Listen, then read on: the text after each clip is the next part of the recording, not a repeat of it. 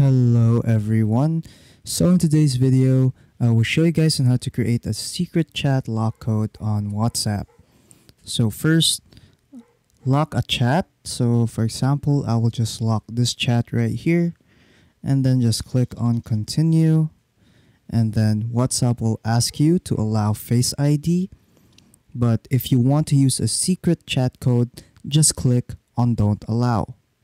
And then what you want to do now is just enter your iPhone passcode.